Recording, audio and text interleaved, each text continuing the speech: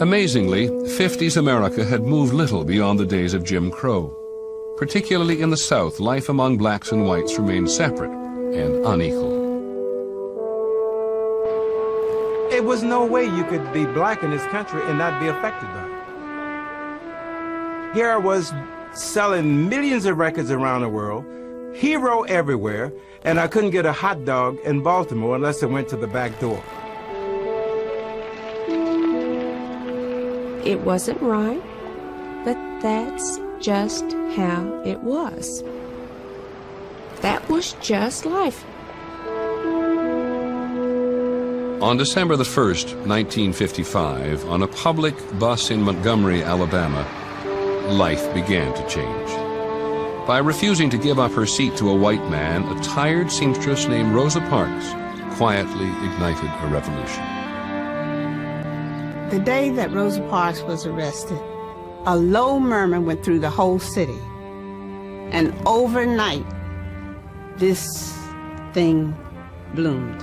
Led by a charismatic young preacher named Martin Luther King, the city's black community organized a peaceful boycott of the buses. They walked instead. We will do it in an orderly fashion. This is a non-violent protest. We're depending on moral and spiritual forces. White policemen responded by arresting black carpool drivers. White extremists bombed King's home. Martin always said, you know, if you don't have anything that you die for, what do you have to live for?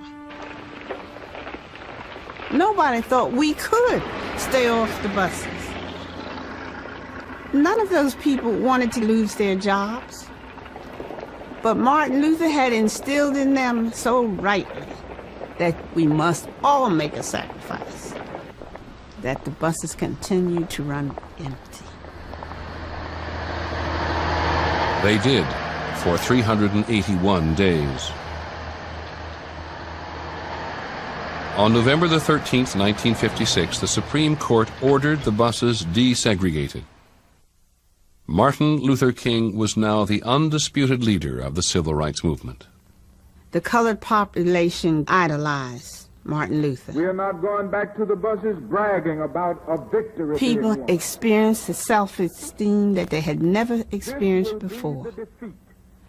And they had been given for the last 12 months.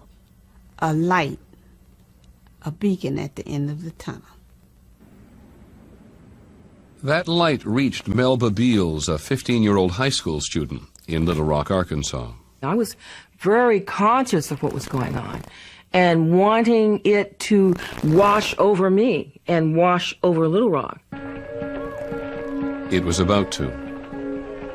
In 1954, the Supreme Court had ordered the integration of all public schools in its famous decision Brown versus the Board of Education. 3 years later, that decision would be severely tested at Little Rock's all-white Central High School. Despite the federal court order, Arkansas Governor Orville Faubus had no intention of allowing black students to attend Central High, and he ordered the Arkansas National Guard to surround the school.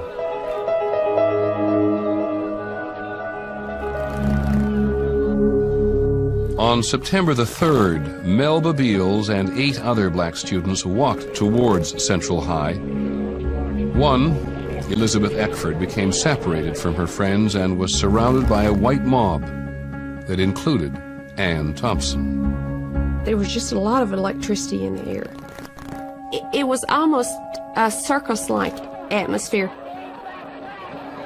All these parents on the sideline urging us on and telling us, you know, get out there, don't let them get in. There are mobs on her heels, you know, like dogs, nipping at her. Policemen are watching this.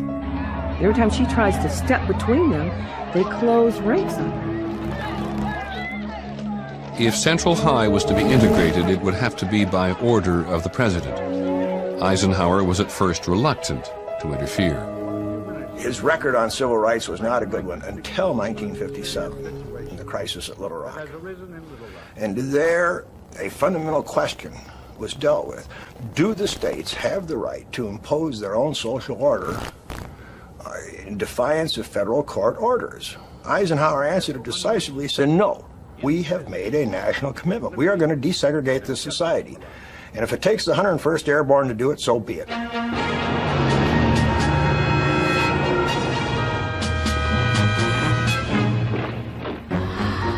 This is awful. It was, I mean, that is vivid still. You know, I could just see Little Rock just being in a state of siege by the troops, you know.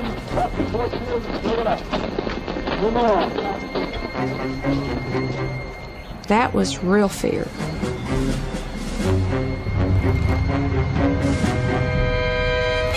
Three weeks after the Little Rock Nine were turned away from Central High, they returned, accompanied by troops of the 101st Airborne. We're all in an Army station wagon, machine gun mounts. It's a pretty heady day. It's not what everybody gets to go to school.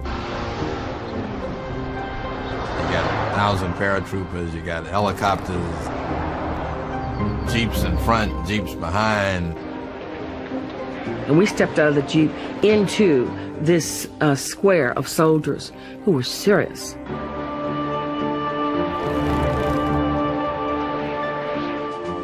You know, as I walked up the steps that day at Central High School, I can remember the click of the leather boots on those stairs.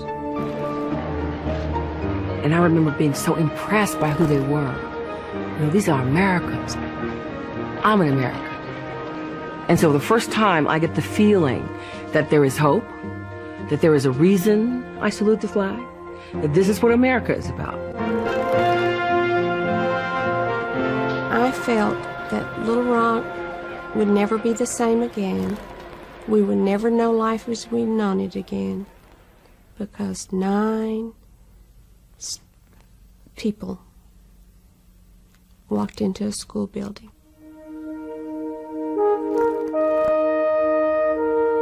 My teenage models had been the kids who danced on American Bandstand.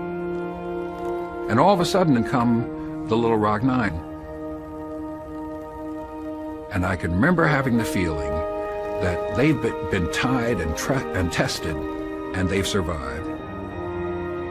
Someday, in some way, I'm going to be tested this way too.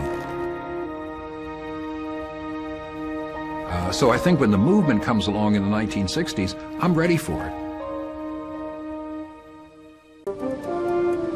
At the lunch counter in this Greensboro, North Carolina Woolworths, in February of 1960, 4 college freshmen took a stand by simply sitting down. The day that we decided to sit down, we figured we could go to jail. If that was what we faced, then it was worth doing that.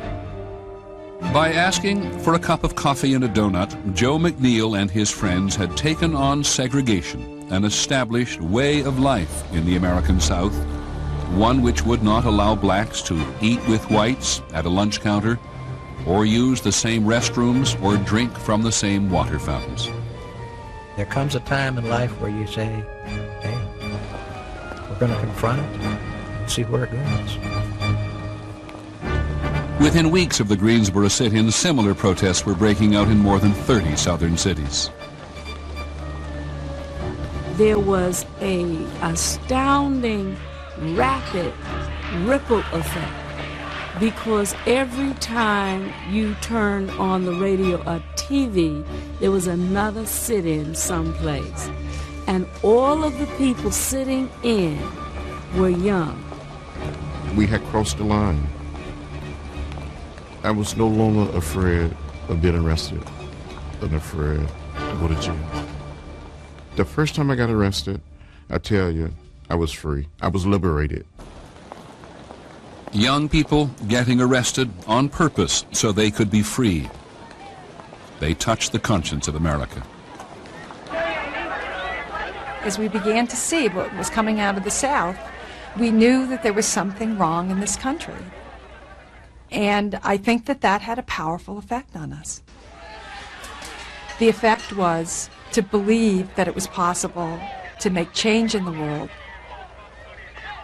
and that you had a responsibility to take part in that change.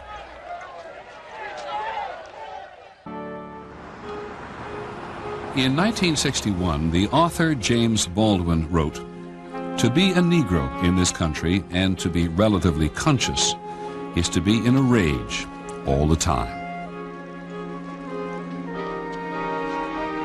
It was two worlds, a black world and a white world. As a young child, I remember very well seeing the signs, and I resented it. If you went to the Dairy Queen, white people would go in and sit down. You got your ice cream at a window. I never rode a bus because I knew I'd have to sit in the back. I didn't go downtown to the movie theaters because I'd have to sit in the Jim Crow gallery. I remember on one occasion I tried to go to the county library, and we couldn't even go in and check out of a book. That did not change until the Civil Rights Movement.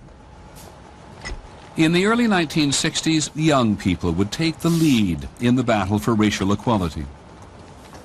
Federal courts had ruled that segregated waiting areas in bus stations were illegal, but the law was not being enforced.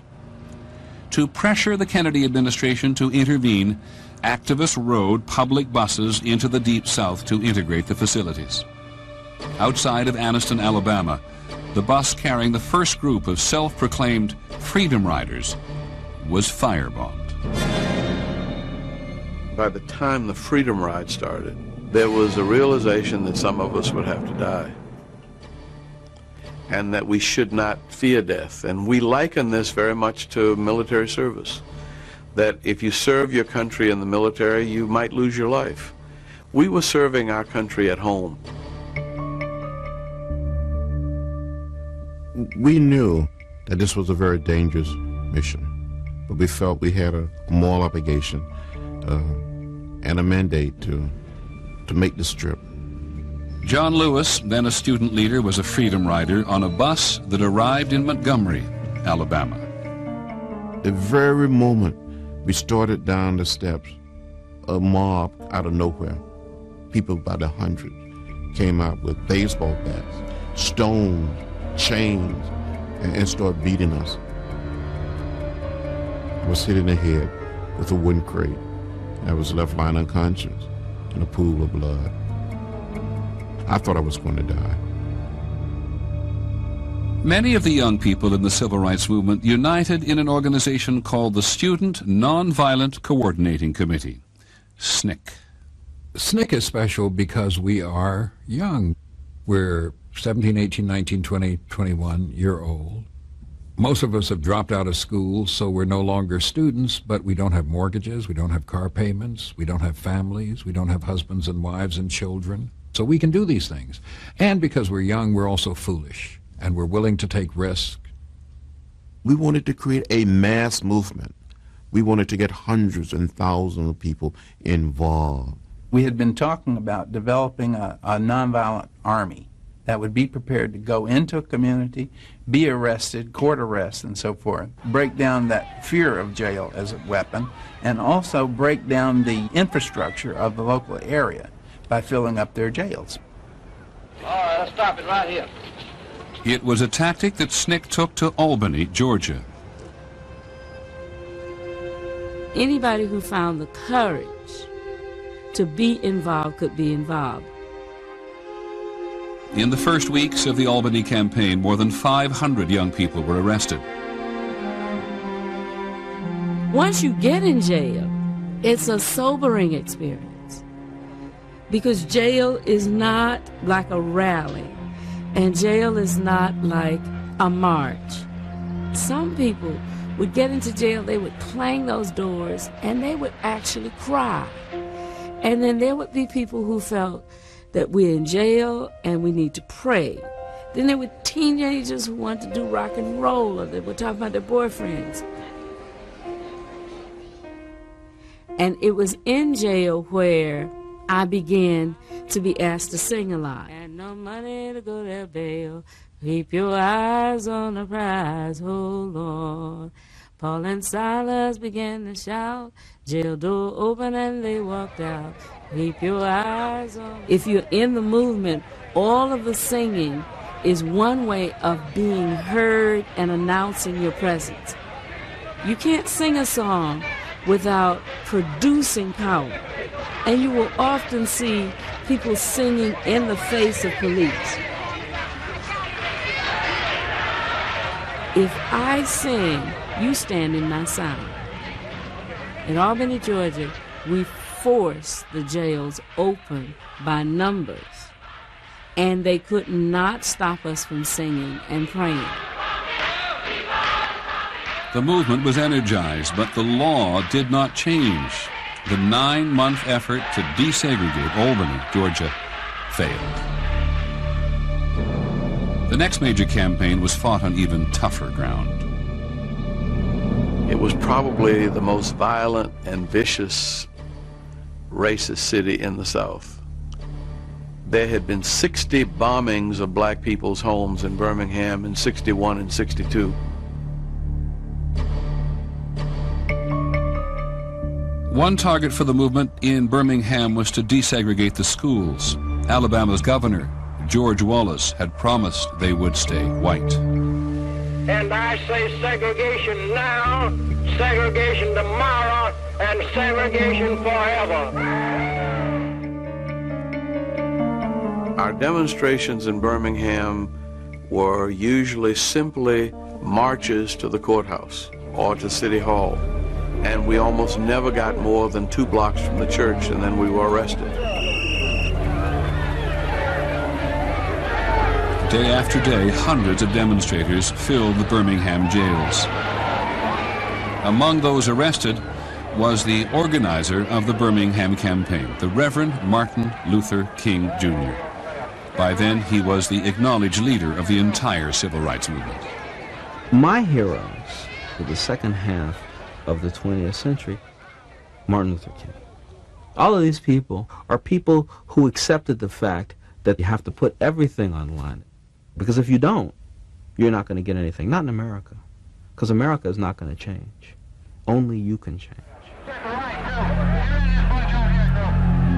As part of the campaign, Dr. King enlisted an army of school children, aged 6 to 16. After the first day of demonstrations, nearly 1,000 of them had been herded into police vans and sent to jail. The next day, the police changed their tactics. The law enforcement in Birmingham was headed by one Bull Connor. And Bull Connor was an old-fashioned lock 'em up, throw 'em in jail, throw away the key, beat 'em up, put dogs on them, hose them down with fire hoses. Anything he could think of to try to stop this movement by force, he did.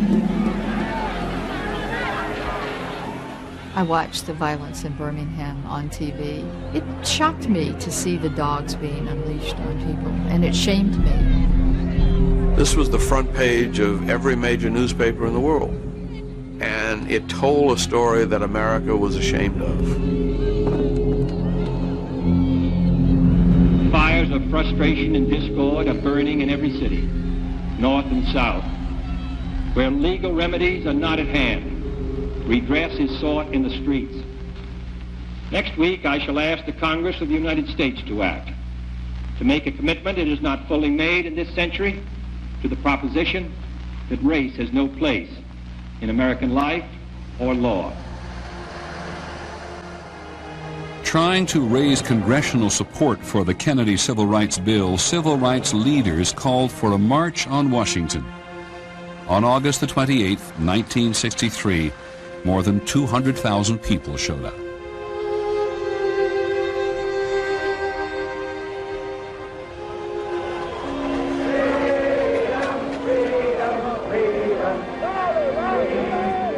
We knew it was a special day. And once I got there and saw the crowds coming from all over America, black and white, poor people, rich people, show business, politicians, Martin called it a coalition of goodwill, or a coalition of conscience that could change the soul of a nation on the race issue. This was bringing a mass meeting into the homes of millions of Americans who were seeing this thing that I had seen over and over and over again in small town churches everywhere, seeing this for the first time and hearing the oratory of America's premier orator, Martin Luther King.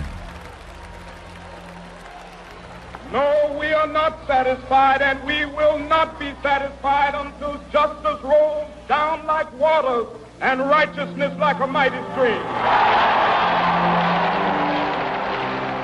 I remember thinking when I saw Martin Luther King that he was going in his dream to bring the nation along, that he was irresistible in his call to mercy and love. I mean, that he was absolutely the most irresistible voice that had ever been heard. Freedom and justice, I have a dream.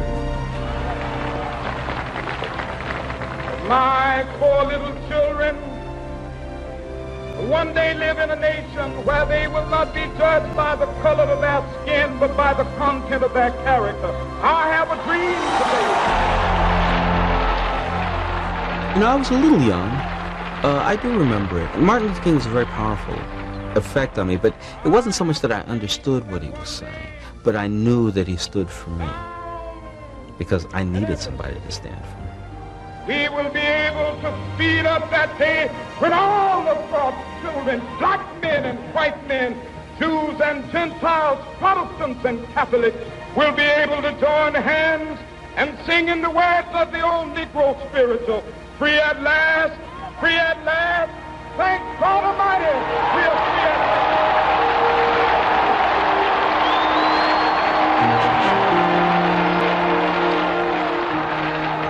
To me, that day represented one of the finest hours in American history.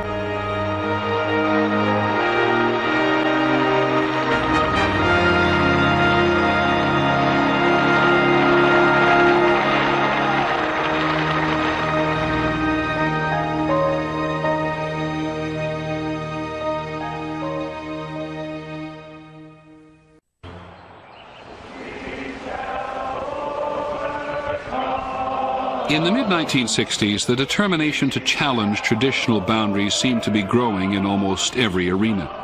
Perhaps most striking was a broadening struggle for civil rights, a struggle that many whites now joined in large numbers. In the summer of 1964, hundreds of college students, white and black, headed south to Mississippi, where many blacks were still mired in a Jim Crow world of poverty and political impotence. These students from the North hoped to register black voters and establish so-called freedom schools to teach literacy skills to those who'd been denied them. They were traveling into a world where many people were set in their ways.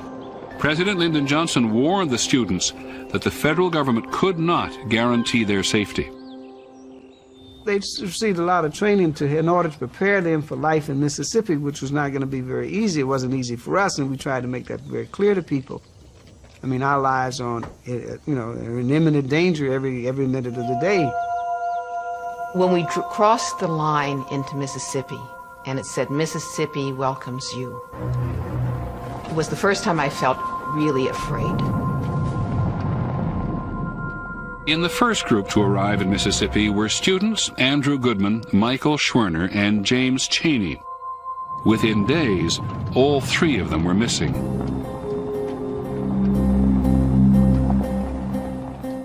Bob Moses, who was the head of the Mississippi Summer Project, brought the group together, told us that they were missing, and it was clear to all of us that it was extremely likely that they were dead.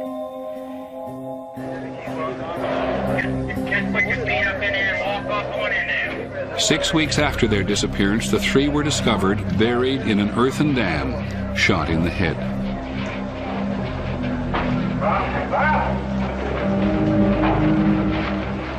In that summer of 1964, the Ku Klux Klan was still trying to stop the forces of change. But among the students and in the homes and churches of the black community, the feeling grew stronger that change could not be prevented.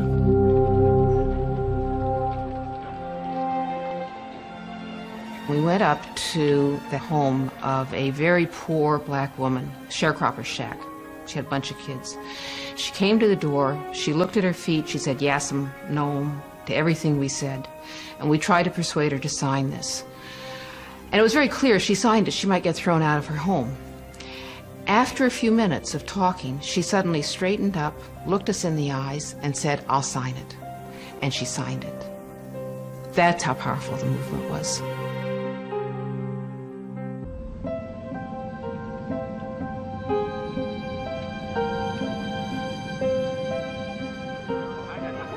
Preoccupied as he was with the growing war in Vietnam, President Johnson knew that he had to address problems at home. Despite America's prosperity, 40 million citizens still live below the poverty line. And this administration today, here and now, declares unconditional war on poverty in America. In May 1964, the president unveiled the grand plan for what he called the Great Society.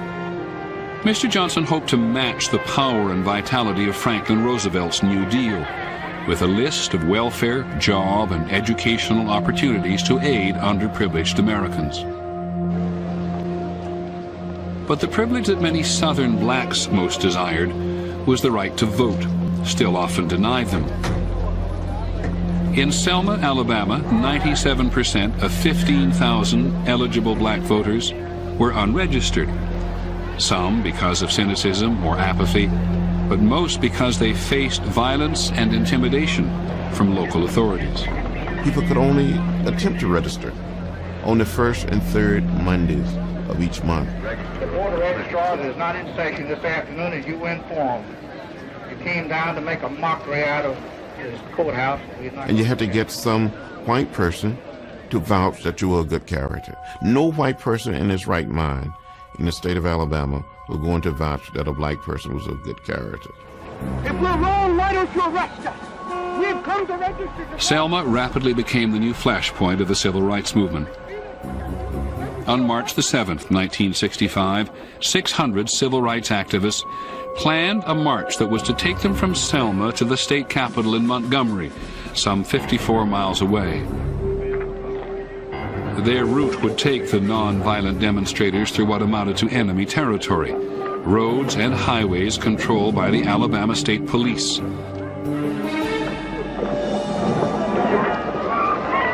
And they came toward us, beating up with nightsticks, with bullwhips, and trampling us with horses. I was hit in the head and just left lying there. And I felt like it was the last protest.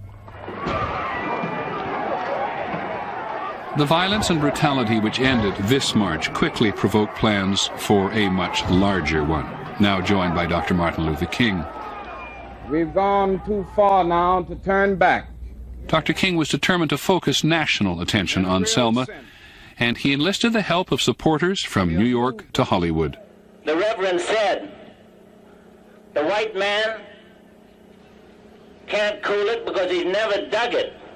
Marlon Brando was the one who got me involved in civil rights, honestly. I was walking down the street and he just pulled up in the car and he said, how'd you like to go down to Selma? Yeah? I said, Selma? Selma, we're going to have a march from Selma to Montgomery. You want to come? And I said, sure. Before the second march had even begun, the Reverend James Reeb, a civil rights sympathizer, was beaten to death by a white mob. But rather than intimidating the marchers, that violence seemed to give them a powerful ally. That night, I was with Martin Luther King Jr. in Selma when we heard Lyndon Johnson. We watched him make one of the greatest speeches any American president ever made on the whole question of civil rights. Their cause must be our cause too. It's all of us who must overcome the crippling legacy of bigotry and injustice. And we shall overcome. Just think of a president with a Southern accent from Texas saying to the Congress of the United States, "We shall overcome." Finally, popular protest and public power had come together. And Dr. King literally started crying. Tears came down his face. I knew then that we would make it from Selma to Montgomery.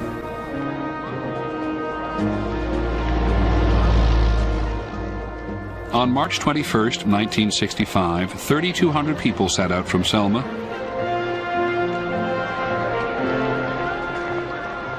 Four days later, as the march approached Montgomery, there were 25,000 people marching. It was an amazing moment. It was scary. It was scary. There were helicopters everywhere, like some sort of angry bugs. And there were only Confederate flags flying, and we were the only ones with American flags. Yeah, and Martin Luther King gave a great speech. All the world today knows that we are here and we are standing before the forces of power in the state of Alabama saying we ain't gonna let nobody turn us around. There's very few times in your life that you know that you're at some place that you're at a moment where this is one of those things that as long as there's time is going to be this moment. That was it. United States of America. On August the 6th, Lyndon Johnson signed the Voting Rights Act, finally guaranteeing black Americans the right to vote. But just as it reached a high point, the civil rights movement seemed to split into warring factions. A revolution of rising expectations stirs people to believe that the promised land is there. It was when change was coming, when there was a sense of possibility, that everything broke loose. Well, in the South, we had a powerful nonviolent movement. People had a way to channel that frustration. In many parts of America, especially outside of the South, the fires of frustration, the fires of discontent were beginning to burn. In 1967, that anger and discontent exploded into violence in Newark, New Jersey, Detroit, Michigan, and more than 100 other cities. 80 people died in urban riots that summer.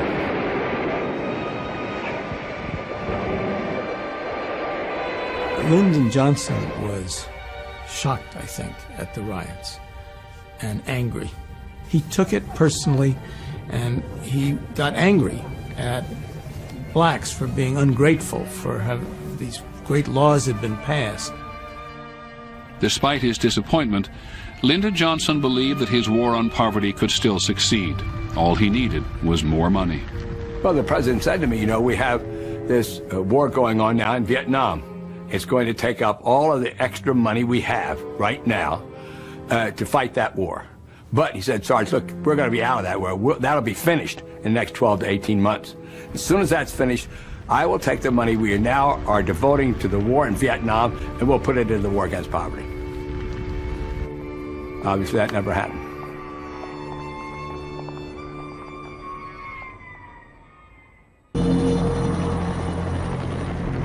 In America, 1968, peace and understanding were fast becoming distant memories.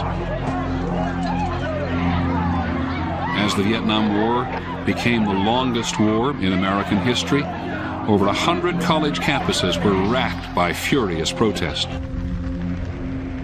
In the spring, many of the nation's cities exploded once again with racial violence, propelled by the terrible events of April the 4th, 1968.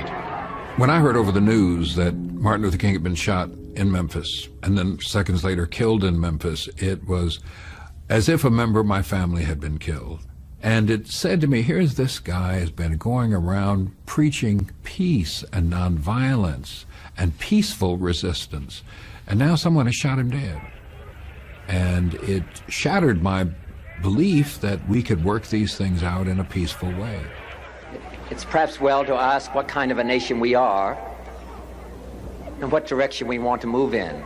That night, Robert Kennedy, the leading candidate for the Democratic presidential nomination, announced King's death to a room full of campaign workers.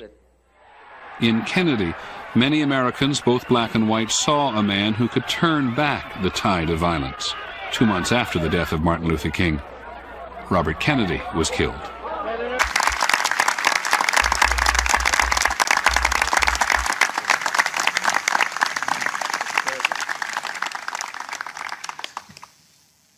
Please be seated. Mrs. King, members of the King family, distinguished members of the Congress, ladies and gentlemen, honored guests, I'm very pleased to welcome you to the White House, the home that belongs to all of us, the American people. When I was thinking of the contributions to our country, the man that we're honoring today, a passage attributed to the American poet John Greenleaf Whittier comes to mind. Each crisis brings its word and deed. In America in the 50s and 60s, one of the important crises we faced was racial discrimination. The man whose words and deeds in that crisis stirred our nation to the very depths of its soul was Dr. Martin Luther King, Jr. Martin Luther King was born in 1929 in an America where, because of the color of their skin, nearly 1 in 10 lived lives that were separate and unequal. Most black Americans were taught in segregated schools. Across the country, too many could find only poor jobs, toiling for low wages. They were refused entry into hotels and restaurants, made to use separate facilities. In a nation that proclaimed liberty and justice for all, too many black Americans were living with neither. In one city, a rule required all blacks to sit in the rear of public buses. But in 1955, when a brave woman named Rosa Parks was told to move to the back of the bus, she said no. A young minister in a local Baptist church, Martin Luther King, then organized a boycott of the bus company, a boycott that stunned the country. Within 6 months, the courts had ruled the segregation of public transportation unconstitutional. Dr. King had awakened something strong and true, a sense that true justice must be colorblind, and that among white and black Americans, as he put it, their destiny is tied up with our destiny, and their freedom is inextricably bound to our freedom. We cannot walk alone. In the years after the bus boycott, Dr. King made equality of rights his life's work. Across the country, he organized boycotts, rallies, and marches. Often he was beaten, imprisoned, but he never stopped teaching nonviolence. Work with the faith, he told his followers, that unearned suffering is redemptive. In 1964, Dr. King became the youngest man in history to win the Nobel Peace Prize. Dr. King's work brought him to this city often. And in one sweltering August day in 1963, he addressed 250,000 people at the Lincoln Memorial. If American history grows from 2 centuries to 20, his words that day will never be forgotten. I have a dream that one day on the red hills of Georgia, the sons of former slaves and the sons of former slave owners will be able to sit down together at the table of brotherhood. In 1968, Martin Luther King was gunned down by a brutal assassin. His life cut short at the age of 39. But those 39 short years had changed America forever. The Civil Rights Act of 1964 had guaranteed all Americans equal use of public accommodations, equal access to programs financed by federal funds, and the right to compete for employment on the sole basis of individual merit. The Voting Rights Act of 1965 had made certain that from then on, black Americans would get to vote. But most important, there was not just a change of law. There was a change of heart. The conscience of America had been touched. Across the land, people had begun to treat each other not as blacks and whites, but as fellow Americans. And since Dr. King's death, his father, the Reverend Martin Luther King Sr., and his wife, Coretta King, have eloquently and forcefully carried on his work. Also, his family have joined in that cause.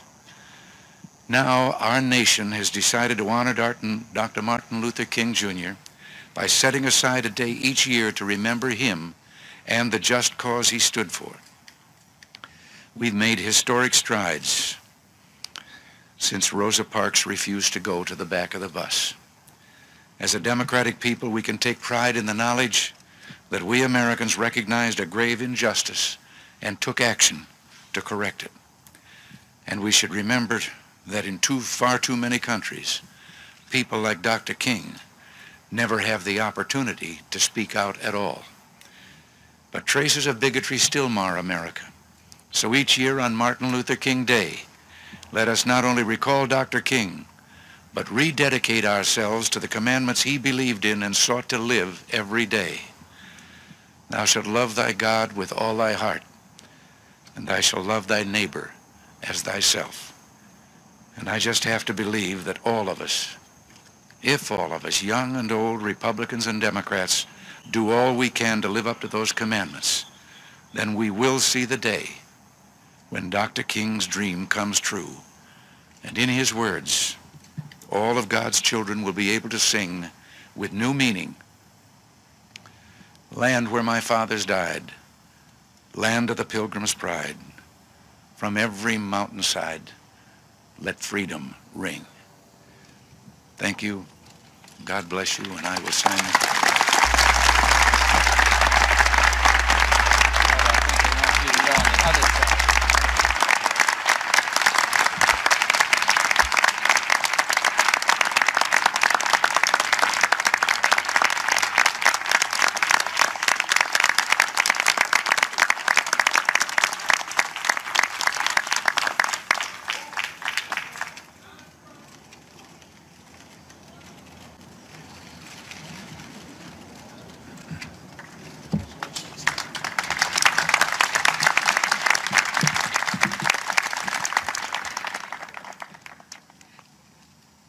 Thank you, Mr. President, Vice President Bush, Majority Leader Baker, and the distinguished congressional and senatorial delegations and other representatives who gathered here, and friends.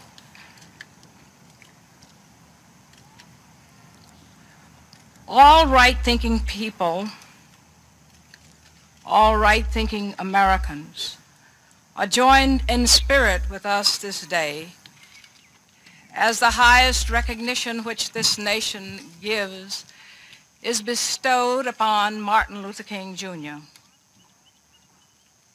one who also was the recipient of the highest recognition which the world bestows, the Nobel Peace Prize.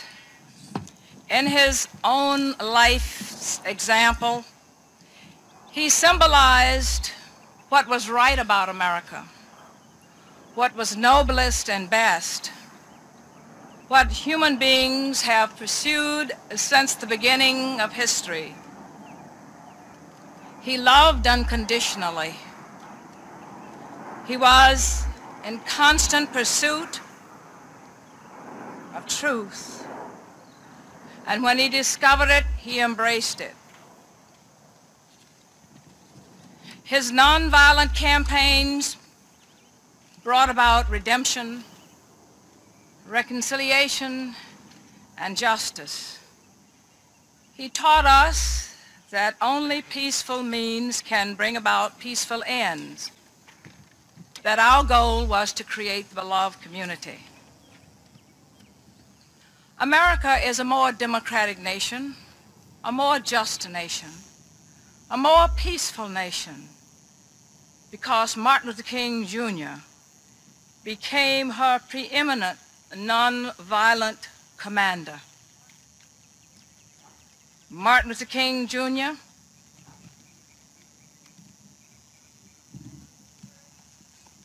and his spirit live within all of us. Thank God for the blessing of his life and his leadership and his commitment. what manner of man was this? May we make ourselves worthy to carry on his dream and create the beloved community. Thank you.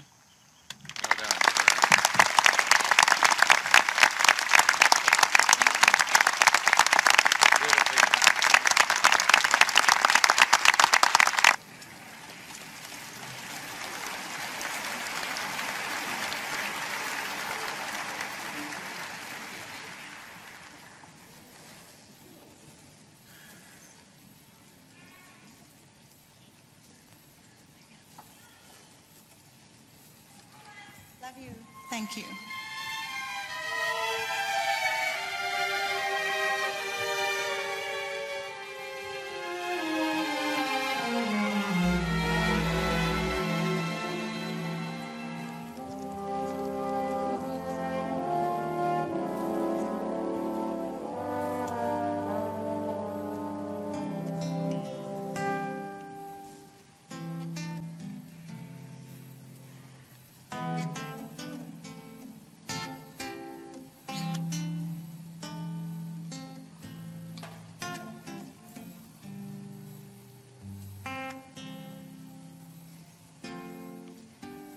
Deep in my heart, I do believe someday we'll all be free. Someday we'll all be free.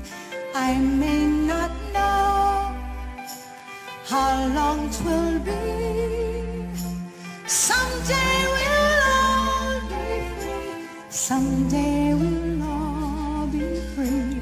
Someday we'll all be free. Hold on, my brother, give me your hand. Someday we'll all be free. Someday we'll all be free. Learning to love, we'll find our way. Someday someday we'll all be free. Someday we'll all be free.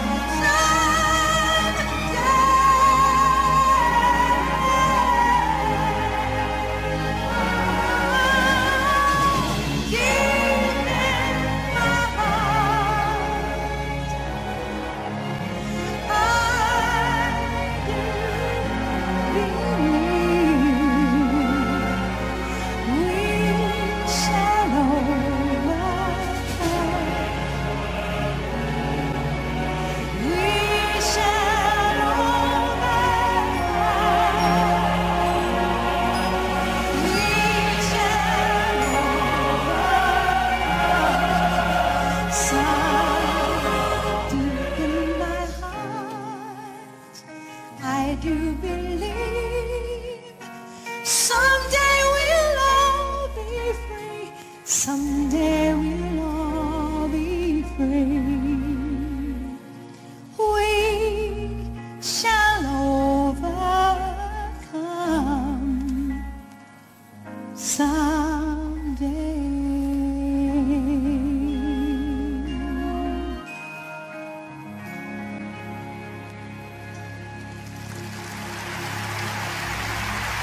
Thank you very much.